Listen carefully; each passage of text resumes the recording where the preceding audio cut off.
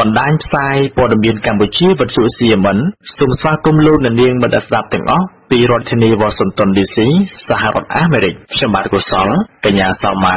អ្នកស្រីមុងទុំនិងសហការីយើងខ្ញុំមួយចំនួនទៀតសូមជូនកម្មវិធីផ្សាយនៅព្រឹកថ្ងៃសុក្រទី21ខែមេសាគ្រិស្តសករាជ2017ដែលត្រូវនៅថ្ងៃ10រោចខែចែកឆ្នាំរកាពុទ្ធសករាជ2560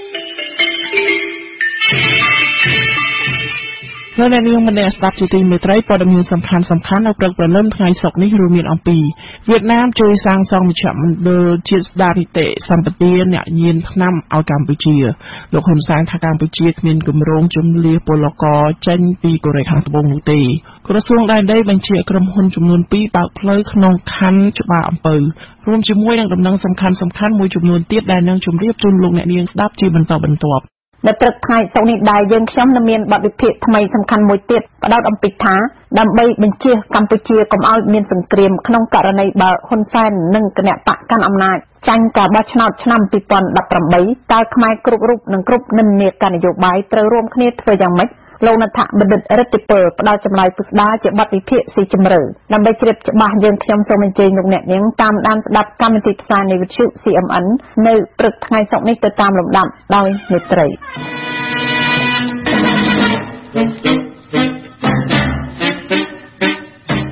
ជាកិច្ចចាប់ផ្ដើមនៃកម្មវិធីព័ត៌មានប្រចាំថ្ងៃរបស់វិទ្យុ CMN នៅព្រឹកព្រលឹមថ្ងៃសុក្រនេះនាងខ្ញុំសៅម៉ាសូមជូនខ្លឹមសារពុស្ដាទៅតាមលំដាប់ដូចតទៅអាជ្ញាធរប្រយុទ្ធប្រឆាំងគ្រឿងញៀនរបស់កម្ពុជានិងវៀតណាមសន្យាពង្រឹងកិច្ចសហប្រតិបត្តិការបន្ថែមទៀតក្នុងការទប់ស្កាត់ការចរាចរណ៍គ្រឿងញៀនឆ្លងកាត់ប្រទេសទាំងពីរហើយវៀតណាមក៏យល់ព្រមជួយសាងសង់មជ្ឈមណ្ឌលជាតិស្ដារនីតិសម្បទានិងបណ្ដុះបណ្ដាលវិជ្ជាជីវៈនៅកម្ពុជាផងដែរភាគីទាំងពីរកម្ពុជាដឹកនាំដោយលោកកែកំយ៉ានប្រធានអាជ្ញាធរជាតិប្រយុទ្ធប្រឆាំងគ្រឿងញៀននិងសមាភាគីខាងវៀតណាមគឺលោកវ៉ូឌឹកដាមបានជួបគ្នានៅទីក្រុងហាណូយពីថ្ងៃទី18ដល់ថ្ងៃទី21មេសា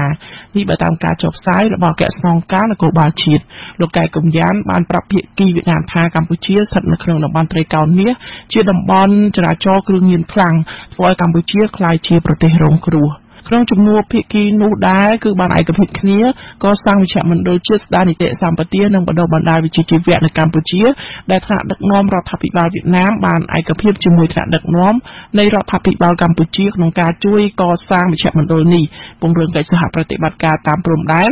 ចុងក្រោយភាគីវៀតណាមជួយបណ្ដុះបណ្ដាលពង្រឹងសមត្ថភាពមន្ត្រីកម្ពុជាលើការអនុវត្តច្បាប់និងការព្យាបាលស្ដារនីតិសម្បទាអ្នកញៀនថ្នាំផងដែរ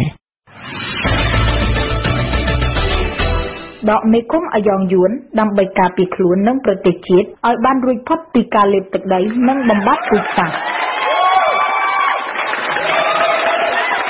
លោកនាយករដ្ឋមន្ត្រីហ៊ុនសែនបានការពារថាមូលហេតុដែលកម្ពុជាគ្មានគម្រោងជំនះពលរដ្ឋខ្លួនជាង 40,000 នាក់ចេញពីប្រទេសកូរ៉េខាងត្បូងដោយលោកក៏ថាសង្គ្រាមនៅប្រទេសនោះនឹងមិនអាចកើតមានឡើងនោះទេ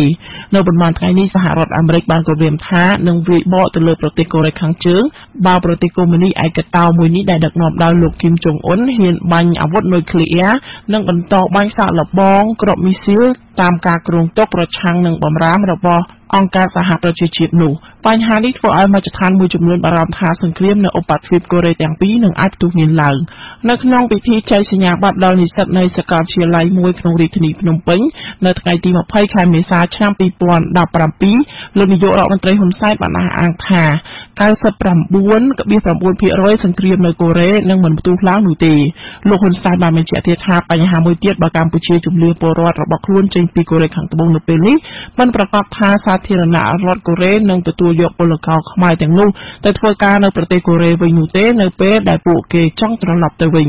លោកថាដូចនេះពលករខ្មែរដែលកំពុងធ្វើការនៅទីនោះគួរតែបន្សំខ្លួនរស់នៅជាមួយពលរដ្ឋគេក្រោមការចាត់ចែងរបស់រដ្ឋបាលនៃប្រទេសកូរ៉េខាងត្បូងនាយកប្រតិបត្តិសម្ព័ន្ធភាពការងារនិងសិទ្ធិមនុស្សលោកមឿនដុល្លារលើកឡើងថាការលើកឡើងរបស់រដ្ឋាភិបាលលោកថាគឺជារឿងត្រឹមត្រូវមួយផ្នែកប្រសិនបើសង្គ្រាមនៅឧបទ្វីបកូរ៉េមិនផ្ទុះឡើងដោយការវិភាគរបស់លោកនាយករដ្ឋមន្ត្រីកម្ពុជាមែនប៉ុន្តែលោកមឿនដុល្លារជំរុញឲ្យរដ្ឋាភិបាលគួរតែបង្ហាញការយកចិត្តទុកដាក់ទៅលើពលករខ្លួន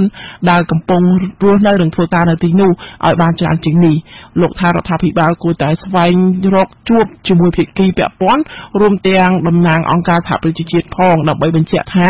ប្រសិនបើសង្គ្រាមទូះឡើងពលរដ្ឋខ្មែរគួរតែឲ្យពួកគេទៅស្នាក់នៅកន្លែងណាពិតប្រាកដដែលមានសុវត្ថិភាពយ៉ាងនេះក្តីលោកហ៊ុនសែនបានប្រៀបធៀបករណីផ្សេងទៀតដែលកម្ពុជាមិនជំនះពលរដ្ឋនិងមន្ត្រីរដ្ឋាភិបាលចេញដូចគ្នាដូចជាព្រឹត្តិការណ៍រញ្ជួយដីនៅប្រទេសជប៉ុននិងព្រឹត្តិការណ៍ប្រឈមនៅប្រទេសថៃអំឡុងឆ្នាំ2012រវាងក្រុមអ្នកគាំទ្រគណៈបកនយោបាយអាវលឿងនិងអាវក្រហមដែលលោកថាការសម្ដែងរបស់លោកនៅពេលនោះទទួលបានជោគជ័យផងដែរដកមេឃុំអាយ៉ងដាក់ចំនួនថ្មីវិញម្ដងនៅមេឃុំបម្រើខ្មែរក្រសួងរៀបចំដែនដីបានបញ្ជាឲ្យក្រុមហ៊ុនចំនួន2ដែលបានរំលោភយកដីនិងបិទផ្លូវលំសាធារណៈនៅខណ្ឌច្បារអំពៅបានបើកផ្លូវលំនោះឡើងវិញសម្រាប់ប្រជាពលរដ្ឋប្រើប្រាស់យោងតាមលិខិតចុះថ្ងៃទី18ខែមេសាឆ្នាំ2017រដ្ឋមន្ត្រីក្រសួងដែនដីនគររូបនីយកម្មនិងសំណង់លោកជាសុផារ៉ាបានបញ្ជាឲ្យក្រុមហ៊ុនផានអ៊ីមិចនិងក្រុមហ៊ុនហេងលីធ្វើការបើកផ្លូវលំសាធារណៈដែលតភ្ជាប់ពីផ្លូវលេខ369ផ្លូវមាត់ទន្លេបាសាក់ទៅផ្លូវជាតិលេខ1កាត់ភូមិចម្ពោះក្អែកសង្កាត់ព្រៃថ្មីភូមិអូអណ្ដូងសង្កាត់ព្រៃប្រានិងស្វាយតាអុកសង្កាត់វាលស្បូវខណ្ឌច្បារអំពៅរាជធានីភ្នំពេញក្រសួងដែនដីក៏បានស្នើឲ្យក្រុមហ៊ុនផាន់អ៊ីមិចនិងក្រុមហ៊ុនលីហេងធ្វើការតភ្ជាប់នឹងបើកផ្លូវដែលមានចំនួននោះដោយថារក្សាទទឹងផ្លូវ16ម៉ែត្រដើម្បីឲ្យប្រជាពលរដ្ឋនិងសាធារណជនប្រើប្រាស់ការស្នើបើកផ្លូវលំសាធារណៈនេះធ្វើឡើងបន្ទាប់ពីក្រសួងដែនដីបានចុះទៅពិនិត្យនិងសាកសួរពលរដ្ឋដោយផ្ទាល់ដោយក្រសួងរកឃើញថាក្រុមហ៊ុនទាំងពីរពិតជាបានរំលោភយកដីផ្លូវលំសាធារណៈដោយការចោទប្រកាន់របស់ប្រជាពលរដ្ឋពិតមែនចាលោកអ្នកនាងមិត្តអ្នកស្ដាប់ជាទីមេត្រីព័ត៌មានសំខាន់នៅព្រឹកព្រលឹមថ្ងៃសុក្រនេះដែលរាយការណ៍ជូនដោយនាងខ្ញុំសៅម៉ាសូមបញ្ចប់ត្រឹមតែប៉ុណ្ណេះដកមេឃុំអាងអំណាចដើម្បីបញ្ចប់ការភ័យខ្លាចរបស់រាជខ្មែរនៅទូទាំងប្រទេសលោកអ្នកនាងមិនស្ដាប់ជាទីមេត្រីវាគ្មិនកិត្តិយសនៃវិទ្យុ CMN លោកណដ្ឋបណ្ឌិតរិទ្ធិពលប្រធានអង្គការសង្ឃប្រជាជាតិយើងឬអង្គការ Omni International ថ្ងៃនេះថ្ងៃសុក្របានវិលត្រឡប់មកជួបលោកអ្នកស្ដាប់ទៀតហើយប្រធានបទថ្មីមួយដែលលោកនឹងយកមកវិភាគស៊ីជម្រៅជូនលោកអ្នកស្ដាប់នៅពេលនេះគឺទាក់ទិនទៅនឹងសន្តិភាពសង្គ្រាមនិងការបោះឆ្នោតនៅក្នុងប្រទេសកម្ពុជានៅឆ្នាំ2017និង2018និងខ្ញុំនឹងទុំជាដំបូងសូមជម្រាបសួរលោកវាគ្មិនលោកណដ្ឋបណ្ឌិតរិទ្ធិពលចាជម្រាបសួរលោកបាទជំរាបសួរអ្នកស្រីមុនទុំជំរាបសួរអស់លោកអ្នកស្ដាប់វិទ្យុ CMN ទាំងអស់នៅក្នុងពិភពលោកយើងទាំងមូលបាទអរគុណច្រើនលោកឥឡូវនេះចូលដល់ប្រធានបទដើម្បីវិភាគជូនលោកអ្នកស្ដាប់ពីព្រោះលោកអ្នកស្ដាប់កំពុងរួមចាំចង់ដឹងតើមានសារៈសំខាន់យ៉ាងម៉េចខ្លះបានជាលោកលើកយកប្រធានបទនេះមកវិភាគនៅពេលនេះសូមជើញលោកបាទសូមជំរាបសួរអស់លោកអ្នកខ្មែរស្នេហាជាតិយើងទាំងអស់នៅជុំវិញពិភពលោកដែលជាអ្នកតាមដានស្ដាប់ដោយយកចិត្តទុកដាក់ស្ដាប់វិទ្យុ CMN បាទថ្ងៃនេះយើងសូមលើកយកប្រធានបទសន្តិភាពដែលជាការដែលពិភពលោកតែងតែប្រាថ្នាចង់បានហើយជាពិសេសប្រទេសជាតិកម្ពុជាយើងនិងមហាជនខ្មែរយើងស្រេកឃ្លាននឹងត្រូវការជាចាំបាច់នៅសន្តិភាពដែលកិច្ចព្រមព្រៀងក្រុងប៉ារីសឆ្នាំ1991អំពីប្រទេសកម្ពុជាយើងបានធានាសពបែបយ៉ាងអំពីសន្តិភាពនេះបាទប៉ុន្តែថ្ងៃនេះខ្ញុំសូមលើកយកការពិភាក្សានិងការចាប់អារម្មណ៍អំពីសន្តិភាពនេះក្នុងទស្សនវិស័យនៃការអប់រំផ្នែកពុទ្ធសាសនាយើងផងនិងនៅក្នុងផ្លូវលោកបច្ចុប្បន្នយើងផងជាពិសេសស្ថានភាពបច្ចុប្បន្ននៅប្រទេសកម្ពុជាថ្មីនេះមានសេចក្តីរាយការណ៍ថាអ្នកដឹកនាំគណៈបកប្រជាជនរ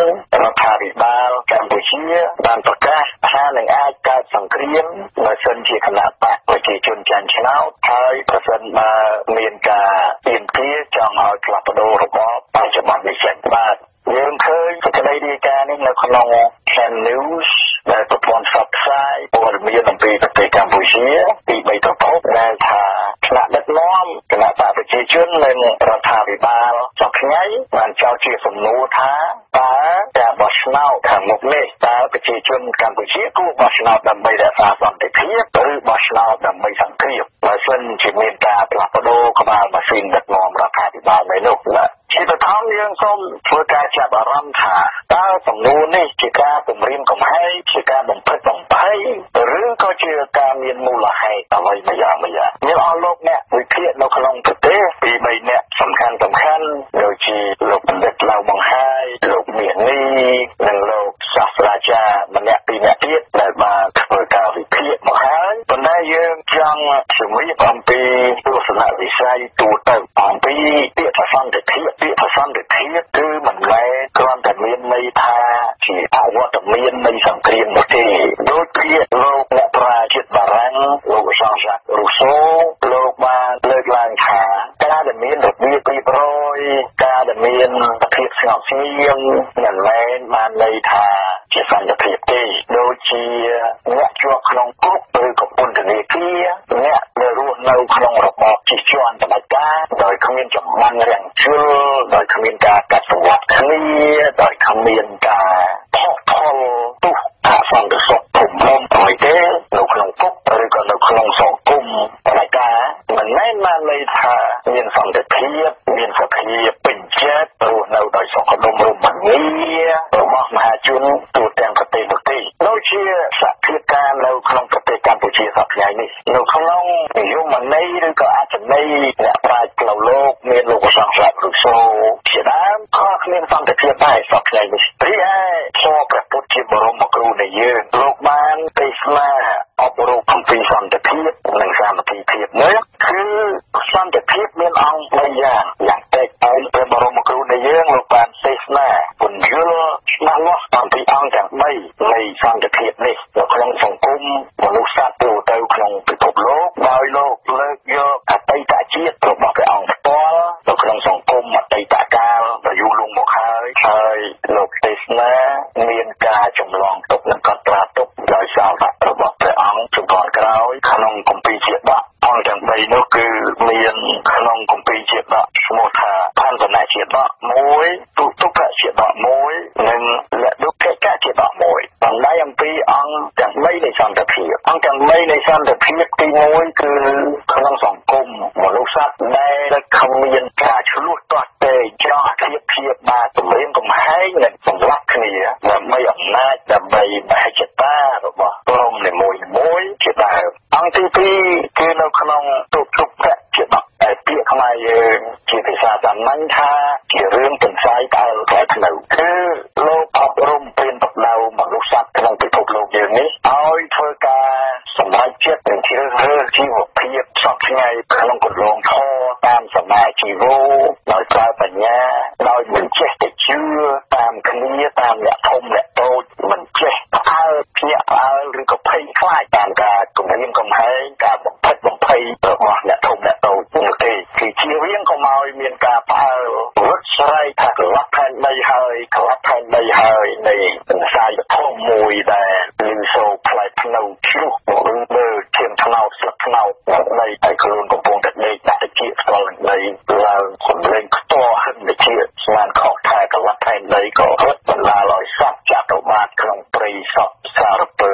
រត់តាមសម្ដៅទៅមហាសមុទ្រដោយមិនដឹងខ្លួនហើយបានរីកស័យដែលជាស្ដេចសពមកខ្វាក់ហើយនាំកាត់កញ្ចែកផ្អើលផ្លែភ្នៅទៅមើលទីកន្លែងកើតហេតុហើយត្រឡប់មកវិញប្រាប់សពសត្វទាំងឡាយទាំងពួងនោះថាគ្រាន់តែជាការខ្ទនៃដោយផ្លែភ្នៅដ៏ធំនោះឆ្លាក់មកលើជាងថ្នោតស្លឹកថ្នោតបន្តិចបាទទី3អង្គទី3គឺ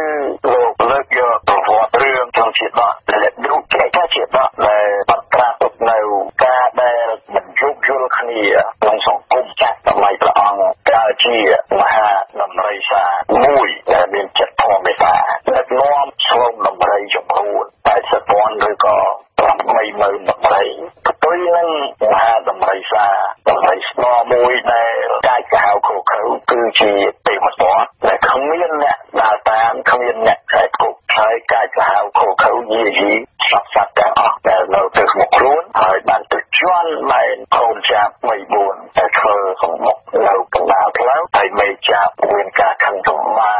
ចង់គ្នាទៅយកចិត្តសត្វក្អែកសត្វអើយខៀវនិងសត្វកង្កែបឲ្យមកសាមគ្គីគ្នាបញ្ឆោតដំរីស្មោះនោះទី1ឲ្យក្អែកចាក់ទម្លុះផ្នែកសត្វដំរីនោះចោលហើយទី2ឲ្យរុញខៀវម៉ែងដាក់ពងដង្កូវនៅក្នុងរឹងផ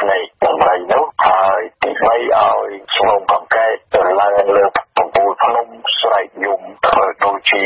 មានទឹកធ្លាក់នៅលើកំពូលភ្នំដែលនាំឲ្យដំរីដែលខ្វាក់ភ្នែកហើយស្រេកទឹកប្រវ័យប្រវាឡើងលើកំពូលភ្នំរកទឹកធ្លាក់នោះក្រោយមកស្វងកង្កែបក៏នាំគ្នាលោតមកបន្តមកខ្ញុំស្រែកមកជើងភ្នំវិញហើយក៏បណ្ដាលឲ្យដំរីទេវតានោះទៅចុះមករកទឹកនៅខាងជើងភ្នំវិញហើយក៏ផ្លាត់ជើងប្រមៀលខ្លួនក៏ស្លាប់ទៅដោយសារតែគំនិតខុសខើនៃការជិះជាន់របស់ខ្លួនទៅលើនៃចាប់នៃកូនចាស់ដូច្នេះលោកប្រដៅមកក្នុងសង្គមមនុស្សសត្វដែលមានសន្តិភាពនោះគឺត្រូវតែមានអង្គ3តាមដែលការដែលព្រះបរមពុទ្ធសាសនាយើងលោកទេសនាលោកឆ្លងកាត់ផ្ទាល់ហើយក្រោយមកលោកប្រកាសជាព្រះពុទ្ធសមណគោតមយើងលោកលើករឿងអតីតជាតិរបស់លោកមកអប់រំយើងគ្រប់គ្នាហើយសូមបញ្ជាក់ថាទី1ដែលការមិនឆ្លុះទាស់ទែងគ្នាចង់ធៀបគ្នាបាត់គ្នានោះគឺត្រង់ជាទី1អន្តរជាតិពីលោកដំណាលដែលព្រះអង្គលោកកើតជារុក្ខទេវតារុក្ខទេវីដែលជាទេវតារក្សាព្រៃឈើហើយនឹងអំពីសត្វតោឬក៏តោខ្មៅដែលមានទំនាស់នឹងគ្នាដោយការយល់ច្រឡំអ្វីសពបែបយ៉ាងក្នុងលោកនេះកើតបញ្ហាដោយលោកកទោសៈមោហៈលោកថាគឺចិត្តលោកលន់ទោសៈចិត្តកំឡាចខុសខើមិនចេះយោគយល់មោហៈគឺប្រភេទលងខ្មៅពីលាចិត្តជាពីរមិនយកលក្ខណៈបណ្ឌិតគ្មានលក្ខណៈបណ្ឌិតក្នុងខ្លួនក្នុងជាដកផន្តនៈជាដកនោះគឺដៃមួយនោះសត្វសិនខ្មៅដែលមកតែមកដេកសម្រាប់នៅក្រោមដើមឈើយ៉ាងធំមួយគឺដើមពងរធំពុះអូខេដែលវិញ្ញាណដែលទេវតារក្សាព្រៃលោកគុំនៅសន្ធិដ្ឋនៅទីនោះថ្ងៃមួយនោះមានខ្យល់យ៉ាងខ្លាំងបោកមកក៏ធ្លាក់មេឃមកមួយមេឃមកក៏ធ្លាក់បាសលើខ្មាលើខ្នងរបស់ទាំងខ្មៅនោះសឹងខ្មៅនោះផិតភ័យក៏រត់ហើយឈឺចាប់យ៉ាងខ្លាំងក្រោយមកគ្មានឃើញសត្វធាតុអ្វីទេឃើញតែមេឃឈើមកនោះក៏គិតថាទេវតានោះទៅកាត់មកទម្លាក់ដើម្បីសម្លាប់ខ្លួនក៏ទះបីទៅមកសម្បកឈើយ៉ាងច្រើនដោយដើមពង្រោនោះហើយចំគិតថានឹងព្យាយាមបំផ្លាញដើមឈើនោះឲ្យខ្ទេចខ្ទីក្រោយមកក៏មានព្រានវត្តកៃព្រានជាអ្នកធ្វើប្រទេសមករកឈើដើម្បីនឹងធ្វើប្រទេសឲ្យបានជាប់ល្អសត្វសិនខ្មៅតៅខ្មៅនោះក៏ទៅបញ្យល់នាំព្រានទៅកាត់យកដើមពង្រោទៅធ្វើប្រទេសហើយពេលនោះទេវតាលោកក៏ជាឱកាសមកបញ្យល់ដោយដើមតៅខ្មៅនោះថយទៅឆ្ងាយហើយក៏បញ្យល់ព្រានអ្នកធ្វើប្រទេសនោះថាធ្វើប្រទេសដោយដើមឈើនេះល្អហើយប៉ុន្តែត្រូវការស្បែកយ៉ាងជាប់ល្អដើម្បីមកធ្វើជាទម្លាប់កង់ប្រទេសជាដើមហើយព្រានទៅសួរថាទៅរកស្បែកណាដែលល្អជាងគេលោកក៏ទេវតានោះក៏ថាស្បែកដែលជាប់ល្អជាងគេគឺស្បែកតៅខ្មៅនោះហើយព្រានក៏យល់ព្រមក៏បានទៅមកកាប់សម្លាប់តៅខ្មៅនោះដាក់លើប្រទេសជាមួយនឹងឈើថ្មីយកទៅដូច្នេះព្រះពុទ្ធជាបរមគ្រូលោកអប់រំមកថាទំនាស់សពបែបយ៉ាងមានកើតជាយូរលង់ណាស់មកហើយតាំងតែទីមនុស្សសត្វក៏កើតមកដោយលោកព្រះទោសៈមោហៈហ្នឹងចូលឲ្យជារៀងគឺដោយអង្គ3យ៉ាងនេះទី1កុំឲ្យឆ្លោះទាស់ទែងគ្នាដោយយល់ច្រឡំដោយលោកព្រះទោសៈមោហៈដូចជាសត្វសិនតៅខ្មៅនោះហើយនឹងរុក្ខទេវីនោះទី2កុំឲ្យមានការជឿតគ្នាដោយផិតភ័យខុសរឿងហេតុឬក៏បំផិតបំភ័យបង្កើនថាបើមានការផ្លាស់ប្ដូរបើមិនជឿតាមខ្លួនទេនឹងរងគ្រោះដោយកលៈផែនដីបើមានការផ្លាស់ប្ដូរនោះនឹងមានសង្គ្រាមនឹងមានអសន្តិសុខសពបែបយ៉ាងហើយខ្លួនឯងក៏នាំគេរត់ពីឆ្ងាយពីការកលៈផែនដីនោះខ្លួនឯងនេះបានន័យថាចាប់ចំសាយបើផ្លែផ្លូវនោះដោយយល់ច្រឡំថាកលៈផែនដីហើយសត្វដទៃទៀតរត់តាមខ្លួនទៅរកសេចក្តីសុខប៉ុន្តែសេចក្តីសុខនៅខ្លួនយល់នោះនៅខាងមុខនោះគឺមហាសមុទ្របើព្រះពោធិសត្វតើលោកតាជារាជសីផ្នែកព្រៃនោះមិនខកខាំងមិនរកហេតុផលឲ្យសត្វព្រៃទាំងអស់ទេសត្វចតុមាសត្វព្រៃតូចធំទាំងនោះរត់ទៅលិចលង់ក្នុងមហាសមុទ្រផ្លាស់អស់ជាមិនខានដោយសារតែជឿពាក្យសត្វទាំងឡាយបើផ្លែផ្លូវនោះបាទទី3គឺក្នុងលក្ខណៈជាដកនោះគឺលោកអប់រំឲ្យអស់លោកអ្នកជា មួយត្រូវចេះមានចាំខន្តីកតញ្ញូមានព្រមវិហារធម៌ត្រូវយកសុខទុក្ខមហាជនជាជនប្រយោជន៍ជាតិប្រទេសជាតិជាធំប្រទេសសង្គមប្រយោជន៍សង្គមជាធំជាងប្រយោជន៍ផ្ទាល់ខ្លួនជាដើមហើយរាល់គ្នាជាមួយគ្នានោះដែរប្រជាជនមហាជនក៏ត្រូវបំពេញករណីយកិច្ចហើយគ្រប់គ្រងក្រុមអ្នកដឹកនាំត្រឹមត្រូវហើយបំពេញករណីយកិច្ចជាពលរដ្ឋមានការបង់ពន្ធមានការអប់រំកូនចៅមានការអប់រំខ្លួនស្វះស្វែងរកវិជ្ជាជីវៈហើយនឹងកម្មាចិត្តឲ្យល្អបរិសុទ្ធក្នុងគន្លងធម៌ពុទ្ធសាសនាជាដើមដើម្បីនឹងកសាងខ្លួនជាសមាជិកសង្គមឲ្យបានត្រឹមត្រូវជាដើមសហការគ្នាជាមួយនឹងរដ្ឋាភិបាលនិង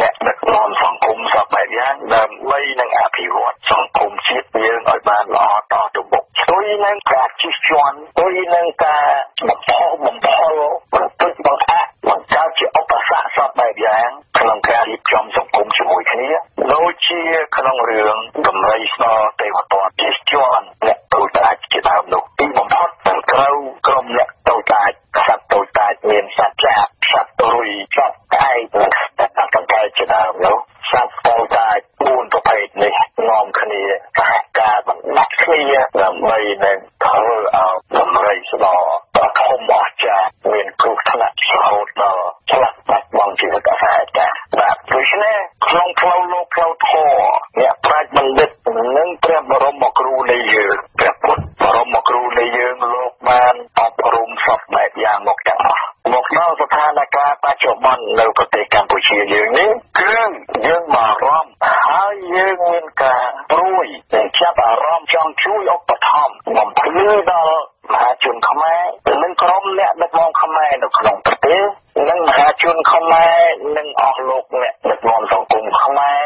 និងអ្នកប្រាជ្ញបណ្ឌិតខ្មែរនៅក្រៅប្រទេសទាំងអស់ត្រូវតែបញ្ចេញគំនិតយោបល់ជាកតេបណ្ឌិតជាផ្លូវដំណោះស្រាយចំពោះស្ថានភាពមហាទុក្ខយន្តរាយរបស់ប្រទេសជាតិកម្ពុជាយើងនិងរបស់មហាជនខ្មែរយើងនៅពេលនេះសពថ្ងៃនេះការឃោសនារបស់អ្នកដឹកនាំនយោបាយធ្វើឲ្យមានការរំខានចិត្តដល់អស់លោកអ្នកចេះដឹងខ្មែរអស់លោកអ្នកបណ្ឌិតបញ្ញវន្តខ្មែរទាំងក្នុងប្រទេសទាំងក្រៅប្រទេសឃើញថាអស់លោកអ្នកដឹកនាំនយោបាយមានមហិច្ឆតានយោបាយធំហួសលើសប្រយោជន៍ប្រជាជាតិខ្មែរធំហួសលើសប្រយោជន៍មហាជនខ្មែរ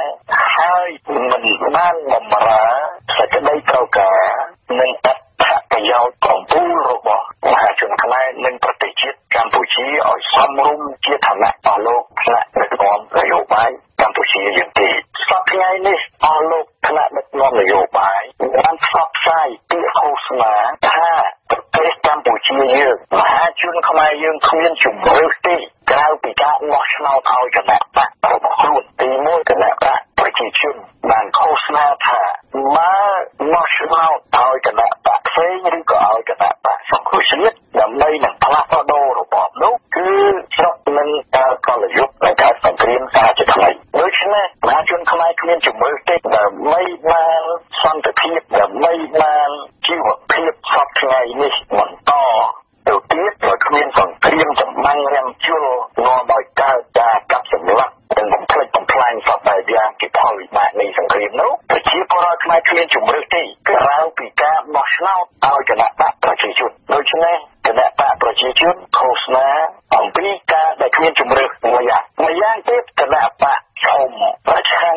នឹងមតិយោបល់នោះគឺគណៈបកសង្គ្រោះជាតិបានឃោសនាមកហៅហែហើយបានធ្វើឲ្យខ្មែរមហាជនគ្រប់ជាន់ថ្នាក់យល់ថាមហាជនខ្មែរគ្មានជំរឿសទេបើចង់មានការផ្លាស់ប្ដូរឲ្យស្រុកខ្មែរយើងមានការរីកចម្រើនឲ្យអស់របបផ្ដាច់ការរបបពុករលួយរបបគ្រួសារនិយមជាដើមហើយឲ្យមានសង្ឃឹមឡើងវិញនោះគឺមហាជនខ្មែរគ្មានជំរឿសអ្វីក្រៅពីបោះឆ្នោតឲ្យគណៈបកសង្គ្រោះជាតិទេបាទដូច្នេះគណៈបកទាំងសងខាងបានដឹកនាំឬក៏ឃោសនាអំពីសភាពតលច្រកនៃមហាជនខ្មែរនៃប្រទេសជាតិខ្មែរហើយបង្ខំចិត្តមិនមែនបង្ខំដោយត្រង់ទេគឺធ្វើឲ្យខ្មែរយើងតល់គំនិតតន់កោះឲ្យខ្មែរយើងតល់ច ច្រកថាដំណោះស្រាយសម្រាប់ប្រទេសកម្ពុជាមានតែការបោះឆ្នោតឲ្យគណៈបកខ្លួនតែម្យ៉ាងនោះទេដែលជាដំណោះស្រាយយើងសូមជម្រាបថាប្រទេសជាតិកម្ពុជាយើងនិងមហាជនខ្មែរយើងជាគេមរតកនៃមហាអំណាចមហានគរដែលជាមហាអំណាចមួយក្នុងពិភពលោករាប់ពាន់ឆ្នាំមកហើយតាំងតែពីអឺរ៉ុបនៅមិនទាន់ក៏កើតជាមហាអំណាចតាំងតែពីសហរដ្ឋអាមេរិកនៅជាវាលព្រៃភ្នំក្រំថ្មគ្មានស្រុកគ្មានទីមិនមែនអស់លោកអ្នកនយោបាយមួយក្តាប់តូចទាំងសងខាងមកឆ្លោះជាមួយខ្មែរដូចជាសត្វគោមកដាក់រមាំងផ្នែកខ្មែរដូចជាសត្វកែហើយយកទៅទឹមតាមចិត្តរបស់មេគណៈបកក្រុមគណៈបកថ្នាក់ដឹកនាំនីមួយៗទៅទេខ្ញុំជំរាបថាដំណោះស្រាយកម្ពុជាមានហើយក្នុងពេលនេះដែរយើងសូមជម្រាបចម្លើយមួយទុកជាការត្រេះរិះហើយសូមអញ្ជើញគណៈដឹកនាំសង្គមពលរដ្ឋខ្មែរទាំងអស់រួមចំណែកនិងចែករំលែកការត្រេះរិះពិចារណាការដោះស្រាយបញ្ហាប្រទេសជាតិយើងទាំងអស់គ្នាជាមួយនឹងយើងខ្ញុំដើម្បីនឹងជៀសវាងសភាពតលច្រកដែលគណៈបកធំទាំងពីរនេះបានសាបព្រោះឃោសនាសពទិទីជាច្រើនចាំមកហើយនេះទីមួយសូមជំរាបថា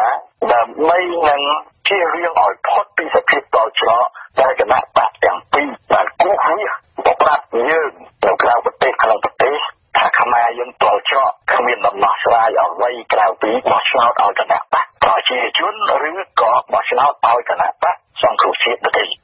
សូមជំរាបថា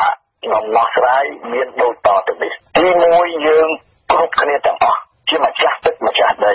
ជាម្ចាស់ប្រទេសម្ចាស់វាសនានៃជាតិយើងកម្ពុជាជាតិយើងជាជាតិខ្មែរនិងប្រទេសជាតិយើងកម្ពុជាជាសមាជិកពេញសិទ្ធិពេញច្បាប់របស់អង្គការសហប្រជាជាតិមុនប្រទេសយួនមុនប្រទេសលាវជាដើមគឺជំរឿនរបស់មហាជនតែក្តីត្រូវការរបស់មហាជន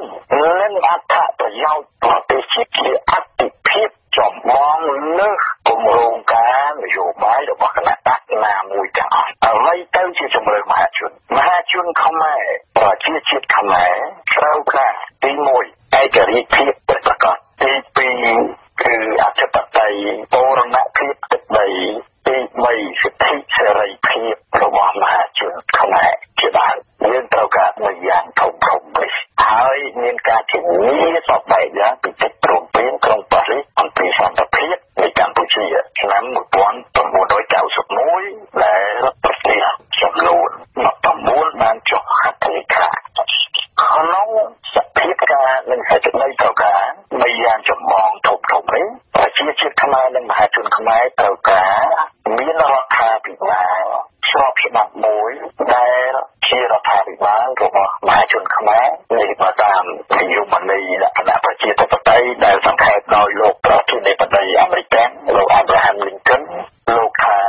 រដ្ឋាភិបាលប្រជាធិបតេយ្យគឺមានលក្ខណៈដែលទី1ជារបស់មហាជនអាមេរិកឬសង្ខេបថារដ្ឋាភិបាលរបស់មហាជន A government of the people ហើយ A government by the people គឺរដ្ឋាភិបាលដែលចេញមកពីឆន្ទៈភាគច្រើនរបស់មហាជនទី3 A government for the people គឺជារដ្ឋាភិបាលសម្រាប់មហាជនដូចគ្នានេះដែរមហាជនខ្មែរប្រទេសជាតិខ្មែរត្រូវការរដ្ឋាភិបាលមួយជារបស់ប្រជាពលរដ្ឋខ្មែរមហាជនខ្មែរចេញពីឆន្ទៈមហាជនខ្មែរប្រជាពលរដ្ឋខ្មែរនិងដើម្បីប្រជាពលរដ្ឋខ្មែរមហាជនខ្មែរមិនមែនរដ្ឋាភិបាលមួយជារបស់ឈ្មួញអកញ៉ាត្រូវកែធំឬក៏អក្រក់ជាងនេះទៅទៀតមិនមែនរដ្ឋាភិបាលរបស់បរទេសជាឆ្ងាយទី2គឺរដ្ឋាភិបាលចេញពីឆន្ទៈរបស់មហាជនខ្មែរមានការបោះឆ្នោតដោយត្រឹមត្រូវសុចរិតយុត្តិធម៌គ្មានការជិះជាន់គ្មានការរំលោភសិទ្ធិបោះឆ្នោតនិងលទ្ធផលនៃការបោះឆ្នោតគ្មានការចុះឈ្មោះបរទេសជាឆ្ងាយជាអ្នកបោះឆ្នោតគ្មានការប្រកាសលទ្ធផលផ្ទុយនឹងសម្រាប់ឆ្នោតជាក់ស្ដែងរបស់មហាជនខ្មែរជាដើមគឺជារដ្ឋាភិបាលចេញមកពីឆន្ទៈមហាជនខ្មែរទី3រដ្ឋាភិបាលដែលសម្រាប់មហាជនខ្មែរមិនមែនសម្រាប់ក្រុមគ្រួសារមិនមែនសម្រាប់អុកញ៉ាមិន មែនសម្រាប់បកនយោបាយមិនមែនសម្រាប់បរទេសទេឆ្ងាយគឺខ្មែរត្រូវការរដ្ឋាភិបាលមានលក្ខណៈដូចជាប្រវត្តិមកនេះបន្តមកទៀតដើម្បីនឹងមានរដ្ឋាភិបាលមានលក្ខណៈប្រជាធិបតេយ្យជារបស់ប្រជាពលរដ្ឋខ្មែរដោយឆន្ទៈប្រជាពលរដ្ឋខ្មែរសម្រាប់ប្រជាពលរដ្ឋខ្មែរហើយក៏យើងត្រូវការជាបរិយាយបន្តិចត្រូវការរដ្ឋាភិបាលដែលមានបង្កើតលក្ខណៈមានសាខាមីមាននីតិបញ្ញត្តិនីតិប្រតិបត្តិនីតិបលាការពលរយៈភាពអំណាចរវាងនីតិទាំង3ត្រឹមត្រូវល្អហើយមានឯករាជ្យភាពនៅស្ថាប័នធំក្នុងប្រទេសគឺស្ថាប័នយោធាស្ថាប័នផ្សព្វផ្សាយស្ថាប័នតុលាការស្ថាប័នសាសនាស្ថាប័នទីផ្សារស្ថាប័នសង្គមពលរដ្ឋជាដើមគឺត្រូវមានការថ្លឹងថ្លែងនិងឯករាជ្យភាពស្វ័យយត្តភាពត្រឹមត្រូវគ្មានការរំលោភជិះជាន់គ្មានការបង្ខិតបង្ខំគ្មានការទូតត្រាពីអំណាចរដ្ឋាភិបាលឬអំណាចក្រុមគ្រួសារណាមួយឡើយគឺគោលធំទាំងអស់នេះហើយដែលជាសេចក្តីត្រូវការរបស់ប្រជាជនខ្មែរហើយបន្តទៅទៀតយើងសរុបជាការរៀបចំឲ្យមានការដឹកនាំប្រទេសត្រឹមត្រូវល្អនិងមានអភិវឌ្ឍរីកចម្រើនតទៅមុខបានដោយជំរាបមកពីអតីតមុនគឺត្រូវមានស្ថាប័នឬសង្គមធំ5យ៉ាងដែលយើងត្រូវតែកសាងនិងពង្រឹងហើយមានឯករាជ្យស្វ័យយត្តភាពនិងមានទំនាក់ទំនងរវាងគ្នានិងគ្នាសហការគ្នាល្អត្រឹមត្រូវមានទី1ស្ថាប័នរដ្ឋាភិបាលដែលយើងរៀបរាប់ពីខាងលើនោះជាគូជាមួយនឹងស្ថាប័នសង្គមពលរដ្ឋដែលពាក្យខ្មែរយើងថាស្ថាប័នអង្គការក្រៅរដ្ឋាភិបាលឬក៏ស្ថាប័នសង្គមស៊ីវិលតែដូចយើងជម្រាបយើងត្រូវប្រែអស់ជាខ្មែរយើងថាសង្គមពលរដ្ឋស្ថាប័នទីនេះសំខាន់ណាស់ត្រូវសហការគ្នាដើម្បីប្រយោជន៍ប្រទេសជាតិនិងមហាជនខ្មែរមួយទៀតគឺត្រូវការស្ថាប័នសង្គមសិលធម៌និងស្ថាប័នសង្គមទីផ្សារពីព្រោះស្រុកប្រទេសនីមួយត្រូវការចាំបាច់ណាស់ស្ថាប័នធំទាំង4នេះគឺរដ្ឋាភិបាលគូនឹងសង្គមពលរដ្ឋសង្គមសិលធម៌គូនឹងទីផ្សារពីព្រោះក្នុងទីផ្សារក្នុងការធ្វើជំនួញជួញប្រែបើពាណិជ្ជករបើអ្នកជំនួញគ្មានសិលធម៌ទេមានតែការកេងប្រវ័ញ្ចសូកប៉ាន់នឹងរដ្ឋាភិបាលយកតែឱកាសដើម្បីនឹងយកចំណេញសម្រាប់ក្រុមហ៊ុននិងក្រុមគ្រួសាររបស់ខ្លួនហើយគ្មានសិលធម៌ទេនោះគឺការរៀបចំសង្គមនោះនឹងត្រូវអន្តរាយដោយលោភៈលើលៀបសក្ការៈហើយដល់ប្រទេសជាតិជាមិនខានដូច្នេះសង្គមទីផ្សារត្រូវមានសិលធម៌ត្រូវមានជឿលើមុនមាតលើការប្រកបរបររកស៊ីតាមសមាជីវសុចរិតយុត្តិធម៌ជារៀងការកេងប្រវ័ញ្ចពីបំផាត់សពបែបយ៉ាងហើយសង្គមសិលធម៌មានវត្តអារាមមានវិធីសាសនាផ្សេងទៀតត្រូវតែអប់រំសង្គម3-4ទៀតហ្នឹងឲ្យមានសិលធម៌ល្អត្រឹមត្រូវមិនត្រូវនៅក្រោមអំណាចឬក៏ទៅយកចិត្តរដ្ឋាភិបាលឬក៏អង្គការឬក៏ទីផ្សារដើម្បីលៀបសក្ការៈរបស់ព្រះអង្គជាព្រះសង្ឃជាមេដឹកនាំសាសនាក្នុងសង្គមសិលធម៌នោះទេដូច្នេះគ្រឹះ4ធំមានសង្គមរដ្ឋាភិបាលសង្គមពលរដ្ឋសង្គមសិលធម៌សង្គមទីផ្សារនេះក៏ត្រូវមានសង្គមសង្គមព័ត៌មានផ្សព្វផ្សាយដែលដឹកនាំដោយអ្នកចេះដឹងបញ្ញវន្តបញ្ញជនគ្រប់វិស័យបង្កើតជាសារព័ត៌មានជាក្រុមទូរទស្សន៍វិទ្យុប្រព័ន្ធផ្សព្វផ្សាយសង្គមនានាដើម្បីបំផុសការពិតឲ្យសង្គមជាតិយើងមានលក្ខណៈសច្ចំខន្តីកតញ្ញូឲ្យស្គាល់ការពិតឲ្យមានការតស៊ូព្យាយាមរៀបចំសង្គមជាមួយគ្នាឲ្យចេះដឹងគុណចេះដឹងទោសមានការទទួលខុសត្រូវលក្ខណៈខ្ពស់សពបែបយ៉ាងគឺនៅលើរ កម្លាំងដាស់សតិអារម្មណ៍នេះហើយដូច្នេះការដែលសង្គមជាតិយើងត្រូវការកសាងសង្គមធំទាំង5យ៉ាងនេះដោយយើងបានពន្យល់ណែនាំចែករំលែកពីមុនហើយគឺថាស្ថាប័នទាំង5នេះយើងបានត្រិះរិះពិចារណាយកពីគំនិតអ្នកប្រាជ្ញបណ្ឌិតផ្លូវលោកផ្លូវធម៌ក្នុងសង្គមបច្ចុប្បន្ននេះហើយនឹងការអប់រំរបស់ព្រះបរមគ្រូដែលយើងដែលលោកថាកម្លាំងឥន្ទ្រិយទាំង5នោះមានកម្លាំងសទ្ធាត្រូវជាគូនឹងកម្លាំងបញ្ញានិងកម្លាំងវិរិយៈត្រូវជាគូនឹងកម្លាំងសមាធិហើយនឹងកម្លាំងសតិដែលជាអ្នកកណ្ដាលរំលឹកដាស់តឿនកម្លាំងទាំង4ឬក៏កម្លាំងទាំង2គូនេះបាទដូច្នេះយើងសូមលើកយកការវិភាគនិងការចាប់អារម្មណ៍នេះមួយផ្នែកធំលើខាងការរៀបរាប់មកហើយនេះបន្ទាប់មកយើងនឹងជម្រាបជាចុងក្រោយអំពីការជំនួសដែលមានជំរឿសរបស់មហាជនខ្មែរគឺមិនមែននៅលើអស់លោកថ្នាក់ដឹកនាំគណៈបកមួយក្តាប់ដូចទាំងសងខាងបានឬក៏សោតឬក៏ខុសស្នាអកុសលឬក៏មានគោលបំណងដើម្បីនឹងឲ្យមហាជនខ្មែរបោះឆ្នោតឲ្យគណៈបករបស់ខ្លួនហើយឃោសនាពីសភាពតលច្រករបស់មហាជនខ្មែរជំរុញឲ្យមហាជនខ្មែរបោះឆ្នោតឲ្យគណៈបកអស់លោកម្ខាងនោះទេហើយសូមជំរាបជំរឿសរបស់មហាជនខ្មែរដើម្បីឆ្ពោះទៅរកការផ្លាស់ប្ដូររបបសពថ្ងៃនេះដោយគ្មានសង្គ្រាមជាលទ្ធផលហើយនឹងការបោះឆ្នោតឲ្យគណៈបកណាក៏ដោយស្រេចនៅលើឆន្ទៈមហាជនខ្មែរហើយលោកបោះឆ្នោតហើយទោះបីគណៈបកសង្គ្រោះជាតិឈ្នះក៏គ្មានសង្គ្រាមហើយទោះបីគណៈបកប្រជាជនឈ្នះក៏ត្រូវតែអស់មានការរំលោភជិះជាន់ហើយត្រូវតែមានការកែប្រែរបៀបដឹកនាំហើយទោះបីជាគណៈបកណាឈ្នះចាញ់ក៏ដោយក៏ត្រូវតែគ្មានមហាទុក្ខយន្តរាយនៅខាងមុខដោយគណៈបកកុម្មុយនីសជិតឆ្ងាយមករំលោភជិះជាន់លើរដ្ឋាភិបាលខ្មែរតទៅទៀតហើយមករំលោភយកដីធ្លីខ្មែររំលោភសិទ្ធិសេរីភាពមហាជនខ្មែរហើយរំលោភកិច្ចព្រមព្រៀងក្រុងប៉ារីសទៅទៀតគឺ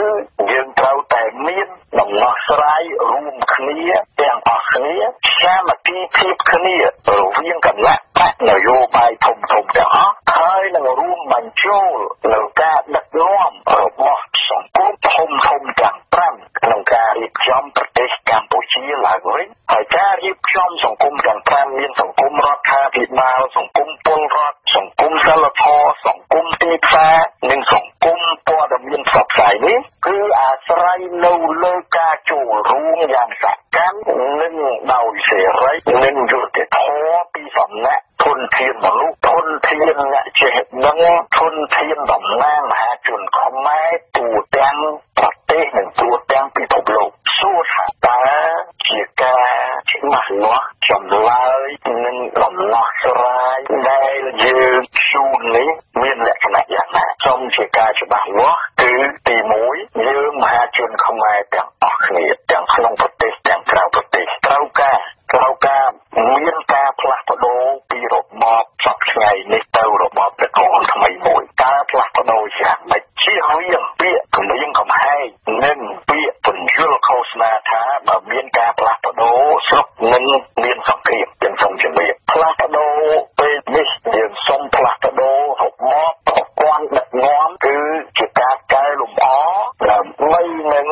ស្វែងរកឲ្យឃើញឲ្យបាននៅសន្តិភាពនិងសហប្រតិបត្តិការជាមួយនឹងមហាជនខ្មែរនិងសហគមន៍អន្តរជាតិមានកិច្ចព្រមព្រៀងក្រុងប៉ារីសនិងមានកងកម្លាំងអន្តរជាតិគឺកម្លាំងរក្សាសន្តិភាពនៃអង្គការសហប្រជាជាតិមកជួយរក្សាសន្តិភាពរបស់ប្រទេសជាតិខ្មែរយើងមួយរយៈឡើងវិញសួរថាតើយើងធ្វើយ៉ាងម៉េចចង់មានការផ្លាស់ប្ដូរយ៉ាងម៉េចសូមជម្រាបថាយើងត្រូវការកែរបៀបរបបដឹកនាំដូចតទៅនេះរបៀបរបបដឹកនាំដែលអស់លោកគណៈបកនយោបាយមានគណៈបកប្រជាជនគណៈបកហ៊ុនស៊ិនប៉ិចនិងគណៈបកក្រោយមកគណៈបកសង្គ្រោះជាតិ ជាតិបានព្រមព្រៀងហើយនឹងបានចូលអន្តៈរបស់គណៈបកកណ្ដាលអំណាចនិងគណៈបកកុម្មុយនីសជាតិឆ្ងាយនោះគឺផ្ដោតទៅលើការដណ្ដើមអំណាចគ្នាដោយការបោះឆ្នោត5ឆ្នាំម្ដងហើយដោយការបង្ខិតបង្ខំយកកម្លាំងកងទ័ពយកកម្លាំងបរទេសជាតិឆ្ងាយយកមកជាទីពឹងដើម្បីជ្រងឲ្យគណៈបកម្ខាងនៅកាន់អំណាចរបៀបនេះរបបនេះមិនដើរទេមិនល្អនឹងគ្មានផលប្រយោជន៍ដល់ប្រទេសជាតិនិងមិនអាចរំដោះខ្លួនពីអន្តៈគណៈបកកុម្មុយនីសជាតិឆ្ងាយដែលមានមហិច្ឆតាចង់ត្រួតត្រាប្រទេសជាតិយើងជារបបរបស់គេនោះទេដំណើររបស់យើងជាមហាជនខ្មែរយើងត្រូវការផ្លាស់ប្ដូររបបដឹកនាំដូចតទៅនេះនឹងត្រូវឲ្យមានការបោះឆ្នោតដោយសុចរិតយុត្តិធម៌ហើយគោលជបសមាជិកភាពគោលជបទាំងអស់ត្រូវតែឯករាជ្យពីគណៈបកនយោបាយទាំងអស់គ្មានត្រូវការនៅក្រោមការត្រួតត្រាដឹកនាំរបស់គណៈបកនយោបាយណាទាំងអស់ទីមួយប្រជាពលរដ្ឋខ្មែរមហាជនខ្មែរមានធនធានមនុស្សច្រើនណាស់មិនត្រូវការសមាជិករបស់គណៈបកប្រជាជនគណៈបកសង្គ្រោះជាតិគណៈបកដទៃទៀតដែលមានមហិច្ឆតាមានគោលបំណងឲ្យគណៈបកខ្លួនឯងមានសម្លេងឆ្នោតនិងសម្លេងកៅអីច្រើនជាលទ្ធផលទី1ទី2ការបោះឆ្នោតត្រូវតែចុះឈ្មោះដោយមហាជនខ្មែរតែប្រកាសមិនត្រូវឲ្យយួនបោះឆ្នោតមិនត្រូវចុះឈ្មោះយួនដែលមានដើមកំណើតជាយួនហើយមកបន្លំនៅប្រទេសកម្ពុជារាប់លានអ្នករាប់ទសវត្សរ៍មកហើយចូលទៅបោះឆ្នោតមានសម្លេងប្រហែលឬក៏ស្មើគ្នានឹងប្រជាជនខ្មែរក្នុងបញ្ជីបោះឆ្នោតគោលជបត្រួតត្រាដោយគណៈបកនោះទេទី3ត្រូវមានការបោះឆ្នោតដោយសុចរិតយុត្តិធម៌ហើយត្រូវមានការត្រួតពិនិត្យដោយអន្តរជាតិគណៈកម្មការខាងបទត្រួតត្រានិងគណៈកម្មការតំណាងអង្គការសហប្រជាជាតិឲ្យត្រឹមត្រូវទី4ត្រូវទាមទារឲ្យមានកម្លាំងអន្តរជាតិរក្សាសន្តិភាពអន្តរជាតិដូចជាជំនាន់អ៊ុនតាក់ឲ្យមកត្រួតត្រាសន្តិភាពក្នុងពេលបោះឆ្នោតនិងពេលប្រកាសលទ្ធផលបោះឆ្នោតជារឿងកុំឲ្យគណៈបកប្រជាជននិងកងប្រដាប់អាវុធដែលនៅក្រោមអំណាចគណៈបកប្រជាជនលើកតបយកមកសង្កត់សង្កិនលទ្ធផលនៃការបោះឆ្នោតនៅឆ្នាំ2013ទៀតត្រូវមានបបអន្តរជាតិរាប់អង្គការសហប្រជាជាតិមកជួយរៀបចំបរិយាកាសសន្តិភាពនៅពេលបោះឆ្នោតនិងនៅពេលប្រកាសលទ្ធផលបោះឆ្នោតបន្ទាប់មកទៀតពេលបោះឆ្នោតហើយយើងទាមទារឲ្យមានការកែប្រែរបៀបរៀបចំរដ្ឋាភិបាលត្រូវប្រកាសលទ្ធផលនៃតំណាងរាស្ត្រដែលជាប់ឆ្នោតពីគណៈបកទី3ធំនោះហើយត្រូវប្រជុំនៅក្នុងសភាបន្ថែមរដ្ឋធម្មនុញ្ញច្បាប់រដ្ឋធម្មនុញ្ញអំពីការរៀបចំរដ្ឋាភិបាលទាមទារឲ្យមានការចូលរួមពីតំណាងមហាជនខ្មែរក្រៅពីគណៈបកជាប់ឆ្នោតគឺតំណាងមហាជនខ្មែរដែលជាអ្នកចេះដឹងជាអ្នកមានប្រវត្តិល្អដែលមិនមែនជាសមាជិកគណៈបកនយោបាយណាទាំងអស់ចូលរួមក្នុងការរៀបចំរដ្ឋាភិបាលខ្មែរដើម្បីឲ្យមានសភាពទូលំទូលាយពាក្យអង់គ្លេសថា inclusive មានការចូលរួមចំណែកយ៉ាងទូលំទូលាយផ្ទុយនឹងពាក្យថា exclusive ដែលមានការដឹកនាំដោយដាច់មុខពីក្រុមគណៈបកម្ខាងជាដើមនោះសួរថាយើងត្រូវធ្វើម៉េចគឺមហាជនខ្មែរប្រទេសជាតិខ្មែរត្រូវការដូចតទៅនេះក្នុងការរៀបចំរដ្ឋាភិបាលថ្មីគឺទី1ត្រូវអស់លោកដែលជាប់ឆ្នោតជាតំណាងរាស្ត្រចេញពីគណៈបកទី3ធំហ្នឹងនាំគ្នារៀបចំធ្វើការតែនៅក្នុងនីតិបញ្ញត្តិគឺក្នុងសភាបានហើយត្រូវប្រជុំគ្នាយកសម្លេង2ភាគ3បន្ថែមច្បាប់រៀបចំរដ្ឋាភិបាលគឺរដ្ឋាភិបាលថ្មីត្រូវជ្រើសរើសសម្រេចដោយសម្លេង2ភាគ3នៃរដ្ឋសភាថ្មីជ្រើសរើសពីតំណាងមហាជនខ្មែរចេញពីគ្រប់ស្រទាប់គ្រប់មជ្ឈដ្ឋានលើកលែងតែចេញពីគណៈបកនយោបាយគឺអាចចេញពីសង្គមពលរដ្ឋអាចចេញ ង្គមទីផ្សារអាចចេញពីសង្គមព័ត៌មានផ្សព្វផ្សាយអាចចេញពីសង្គមសិលធម៌លើកលែងតែព្រះភិក្ខុសង្ឃឬក៏ព្រះគ្រូដែលជាអ្នកមុខនៃដឹកនាំសាសនាម្យ៉ាងគឺថា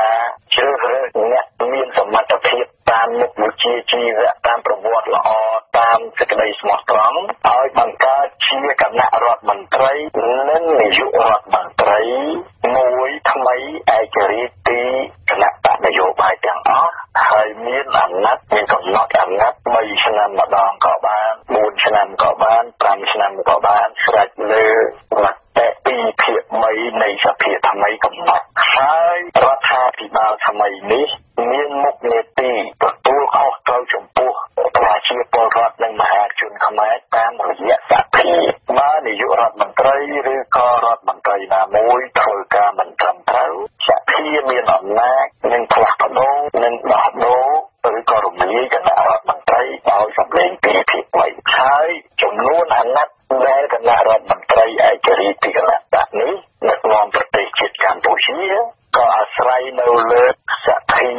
ថ្មីតាមរយៈមតិពីភាគ3ដែរដែលកំណត់ថាមួយអាណត្តិ3ឆ្នាំឬក៏4ឆ្នាំឬក៏5ឆ្នាំហើយនាយករដ្ឋមន្ត្រីមានសិទ្ធិដឹកនាំគណៈរដ្ឋមន្ត្រីល្អណាស់ណាក៏ដោយមានកំណត់ត្រឹមតែ2ឬ3អាណត្តិគឺបានហើយមួយវិញទៀតអំពីការដែលចង់បានហើយនឹងត្រូវការឲ្យមានស្ថាប័នរដ្ឋាភិបាលនានាឯករាជ្យនោះមានស្ថាប័នតុលាការជាដើមក៏ត្រូវតែជួនឱកាសឲ្យនីតិបញ្ញត្តិគឺសភាថ្មីតាមរយៈសម្លេង2ភាគ3សម្រាប់ជ្រើសរើសអស់លោកថ្នាក់ដឹកនាំប្រព័ន្ធតុលាការថ្មីឯករាជ្យពីគណៈបកនយោបាយពីក្រមគ្រួសារអស់លោកអ្នកដឹកនាំគណៈបកនយោបាយទាំងអស់គឺត្រូវតែមានឯករាជ្យភាព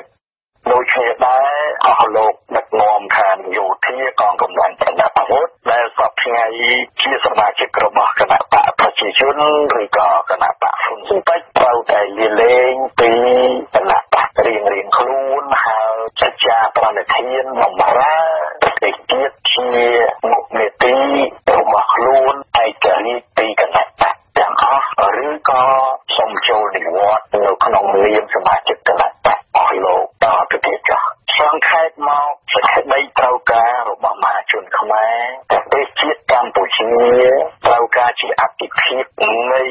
សមាជិកភាពថ្មីនេះដូចរៀបរាប់មកហើយករណីនេះការជ្រើសរើសនេះនឹងអាចជារឿងសពបែបយ៉ាងទាំងអស់ទី1ទោះបីជាគណៈបកប្រជាជនឈ្នះឆ្នោតក៏ដោយក៏ត្រូវតែមានការផ្លាស់ប្ដូររបបនិងការដឹកនាំដោយអស់លោកគណៈបកប្រជាជន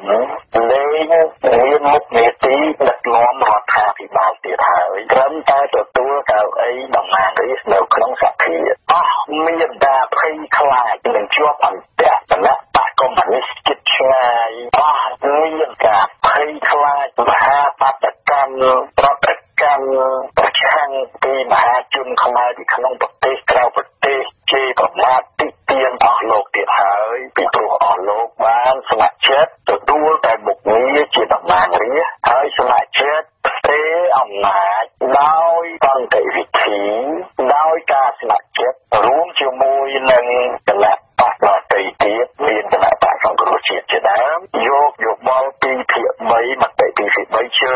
រើសគណៈរដ្ឋមន្ត្រីថ្មីនិងនាយករដ្ឋមន្ត្រីថ្មីឯករាជ្យពីគណៈបកទាំងអស់អស់លោកមានសេរីភាពលែងមានការទទួលខុសត្រូវលែងមានការទីទានដោយទឹកឬក៏មិនពិតថាអស់លោកជាខ្ញុំជារងប់របស់វៀតណាមឬក៏ងាកទៅរកជារងប់របស់បកកុម្មុយនីសចិនហើយនាំឲ្យមានបញ្ហាសពបែបយ៉ាងជាមួយបកកុម្មុយនីសវៀតណាមដែលជាអ្នកបង្កើតបកប្រជាជនអស់លោកតាំងពីឆ្នាំ1951នោះមកទៅវិញទោះបីជាគណៈបកសង្គ្រោះជាតិឈ្នះក៏នឹងគ្មានសង្គ្រាមកើតឡើងដោយគណៈបកប្រជាជន